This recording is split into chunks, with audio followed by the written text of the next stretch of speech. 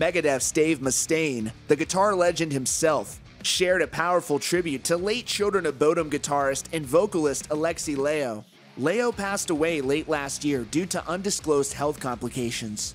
We had a tragic loss last week with my friend, and I'm sure a lot of your friends also. I don't know how to say that properly, but I'm sure a lot of you were friends with this gentleman too, Alexi Laiho from Children of Bodom, passed away. And they didn't really have anything to say about how he passed away other than he'd been battling with some long-term illnesses.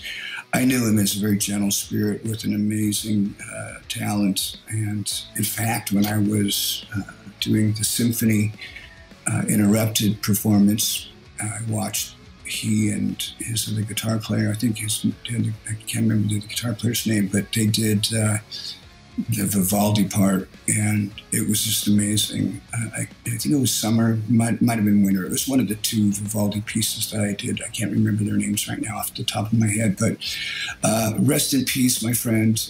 You are sadly missed by so many people. We love you, and well, I guess now the Heaven heavy metal band has its lead guitar player. Yeah, that was, gosh, I don't even know what to say. Let's just get into some more music. Laiho's band Bodom After Midnight was in the studio last year reportedly, and is expected to release some songs from those sessions. Dave Mustaine's been keeping busy, recently earning a purple belt in Brazilian Jiu-Jitsu according to the Jiu-Jitsu Times.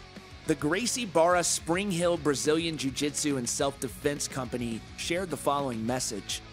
After 2 years as a blue belt and hard training and lots of ups and downs, today I had the honor to promote Mr. Dave Mustaine to his well-deserved purple belt. Congratulations, kid. That's all for now. For more news and updates on your favorite rock musicians, subscribe to Rockfeed with notifications on. Maybe, just maybe, you might enjoy one of these clips. Join me on Instagram and Spotify for news you may not find here. And if you really want to do me a favor, hit that subscribe button. It's the best way to support.